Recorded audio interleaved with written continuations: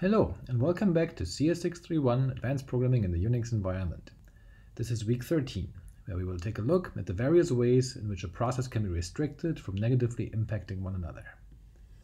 This allows us to simultaneously take a look back at what we've covered throughout the semester, as well as dive deeper into some topics and hint at additional related topics that we do not have the time to cover in full in this class.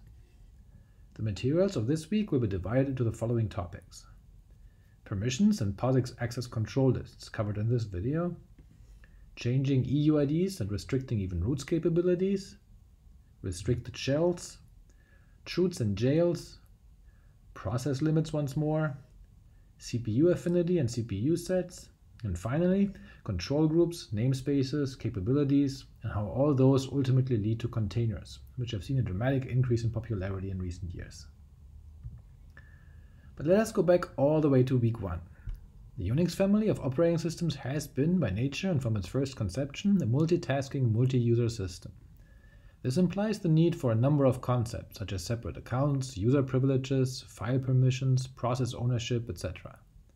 In addition, as we've discussed repeatedly, all resources available on the system are finite in nature, so there is an inherent competition over these resources. CPU time and memory are limited.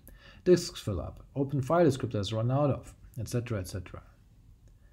Some of these resources are managed by the system. For example, the scheduler places different processes on the available CPUs, using an algorithm that ensures that no process is starved or overuses the resources. Disk space is finite, but the system may enforce, for example, user quotas to ensure that no one user can fill up all available disk space or use more than their share. The file system itself reserves a certain number of inodes for the superuser or system usage, so that even a completely filled up system can still run until the administrator can at least clean up things. Some of these approaches are operating system specific, while others utilize common system calls to reach their goal. In addition, standardized approaches and de facto standards also come into play. By the way, this lecture has an accompanying long-form blog post, which I recommend you go through as well. Obviously, there will be some repetition, but in these videos, I'll try to illustrate a few of the capabilities in practical examples. As so often, it's useful to start by reviewing what we already know. You should find that many of the things we've discussed throughout the semester are directly relevant to this topic. For example, in our video for week 2, segment 1, we looked at how the system may limit the number of file descriptors a process may have open. The openmax.c program illustrated that there may be per-process resource limitations retrieved using getterLimit. A system-wide defined value hard-coded into the kernel or derived from a fixed header, such as openmax from syslimits.h, as well as system-tunable configuration options, possibly changing at runtime from invocation to invocation. Then, as we discussed the Unix file system, we identified the basic Unix access semantics for file access: user, group, and other. Together with the access logic for directory access outlined in week 3, segment 3, this simple model allows us to restrict what resources in the file system a process may access. We saw that access is determined in a specific order, from most specific access to least specific access. And by combining group membership and carefully selecting the right permissions, we can provide access broadly as needed. However, the granularity of this model is somewhat limited, as it only allows distinguishing amongst these 3 sets of users: owner, group, and everybody else. Even though a user may be a member of multiple groups, there are different limits on the number of groups you may be a member of. On a system that uses NFS, for example, you may be restricted to only 16 groups. What's more, access control via group membership is particularly cumbersome. For starters, unlike users, a file can belong to a single group.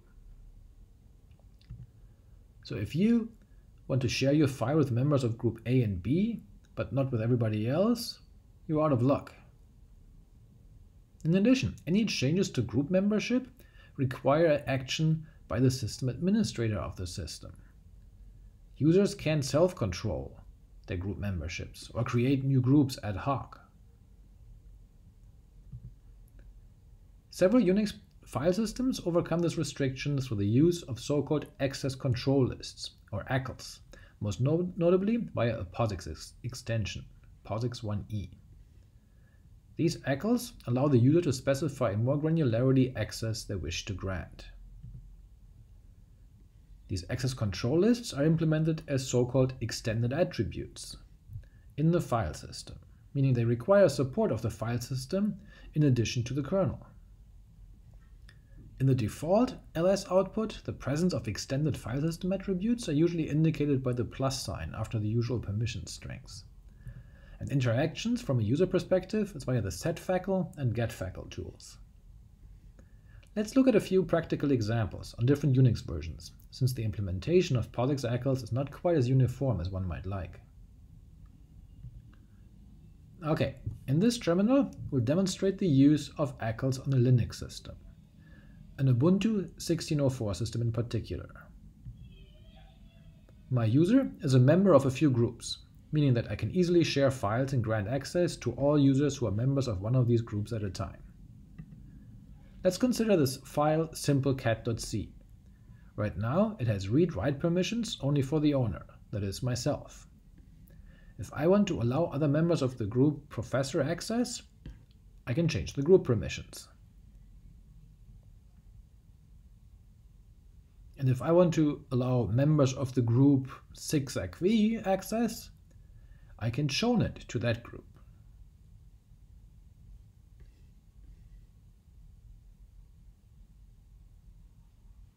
But this means that now members of the group professor no longer have read access.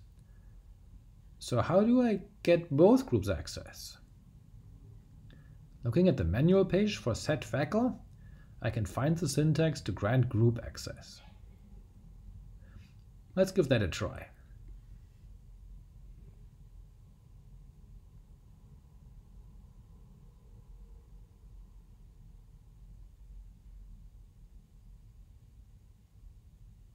No luck.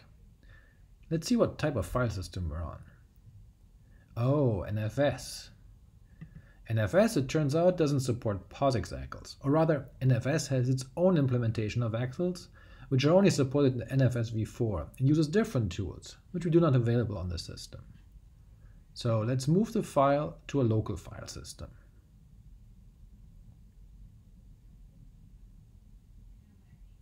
Okay, so this is an ext3 file system. That should support POSIX ACLs.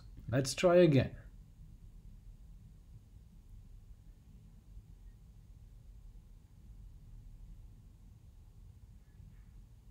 Good, no error. Let's look at the file again. Note that now the ls output shows a plus sign after the permission string, indicating extended attributes on the file. Let's inspect the ACLs using the getFacle tool. Here, we see that we have group permission for POSIX ACLs.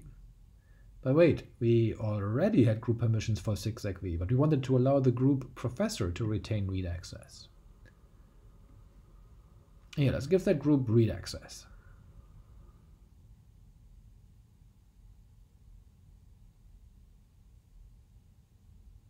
And now, let's look at what getFacle and ls tell us. The group ownership of the file is professor, and the NetUnix group permissions allow read access. But the extended attributes also show that now the group POSIX ACLs has retained the read permissions we granted earlier. Okay, now let's suppose we want to give access to this file to some students in this class. Let's say Edward and Ming Yao. Both are only members of the student group, and I don't want to give all students access to my file, so I don't want to use this group. But with POSIX ACLs, I can also specify individual users. So let's give that a try.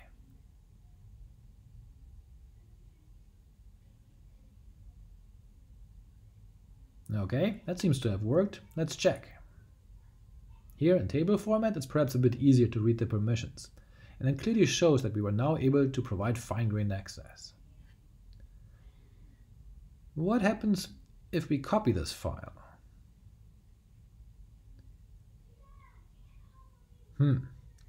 Looks like we have to do all the work of applying our ACLs again. That's lame. Maybe there's a way to copy the ACLs from one file to the other?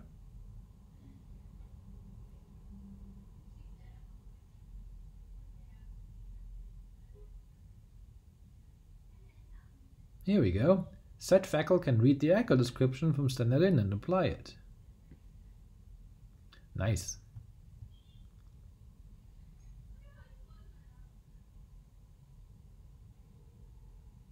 But even better, tools like MV or CP are able to copy the ACLs right away. There, all three have extended attributes, and getFacal shows the correct permissions.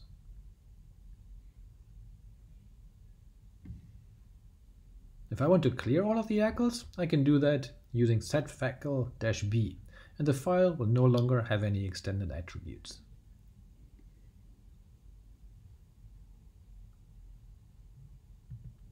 Okay, we've seen that we can grant granular access using access control lists on Linux. Now let's compare this to macOS. Here we have our simple cat file once more. But now we want to grant access to the wheel group without changing group ownership. To do that, we used chmod with a +a flag.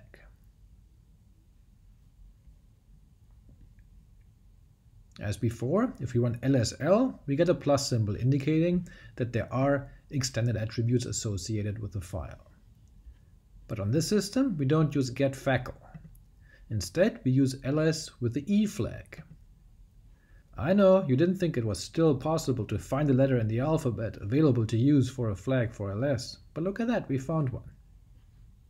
Here, ls now tells us that the extended ACL rule number 0 is to grant read access to the group wheel.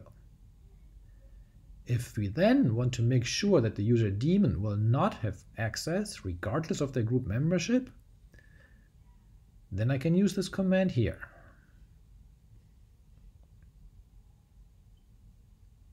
Now our rule set looks like so. The chmod manual page includes a lot of information about how ACLs can be manipulated, as well as which grants are possible.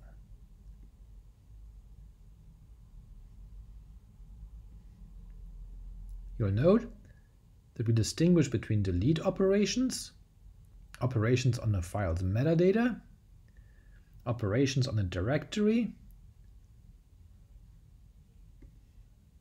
operations on a regular file, and so on and so on.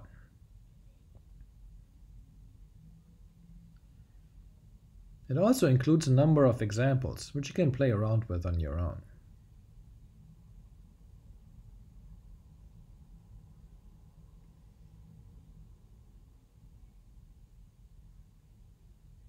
Now, if you want to delete a specific ACL, you specify its number using the number sign.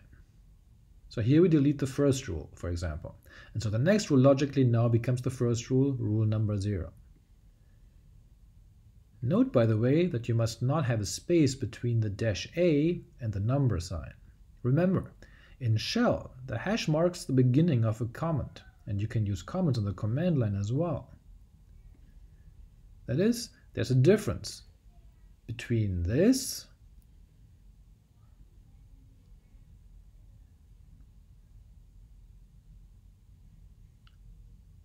and this. Anyway, to remove all ACLs on macOS, you use chmod-n, and as before, the file no longer shows any extended attributes. Finally, let's take a look at NetBSD. Even though this is our reference platform, we're looking at it last. This is because support for POSIX ACLs is not yet in the latest stable version of NetBSD, but it will be part of NetBSD 10.0. Here we created a separate VM running NetBSD current. Let's see. Okay, so here's our file, owned by myself and with group permissions for the group wheel. The group staff comprises a few users who I'd like to share access with, but since I'm not a member of this group, I can't show the file to this group. So let's try setFacal.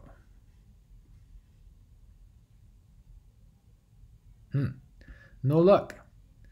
The root file system here doesn't support ACLs. As explained earlier, the file system needs to support POSIX ACLs.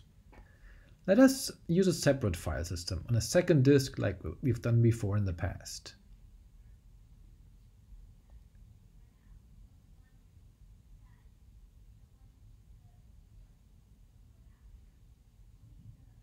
Here we create a new file system on the second disk, WD1, and then call tunefs to enable POSIX ACLs in the file system superblock.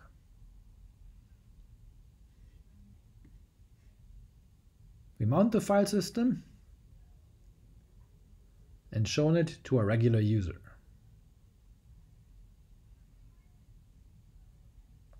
Now we can copy our file to /mount and then call setFacle to share access with the staff group using the same syntax as we did on Linux. As before, ls shows the presence of extended attributes via the plus symbol, and getFacle shows the results. So now Fred, being a member of the staff group, can display the file.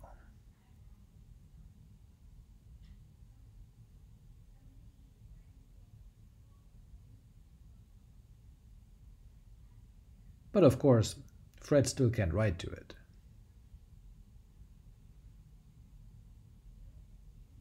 Okay, now let's try to give Molly write access.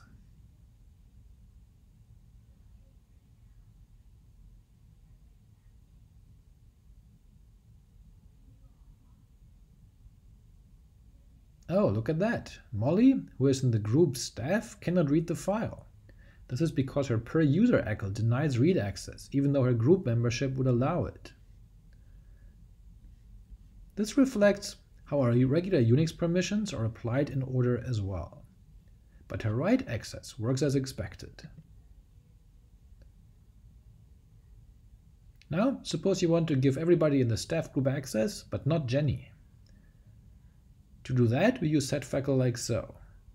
As expected, Jenny can't read the file despite being in the staff group, again because per-user permissions take precedence over per-group permissions.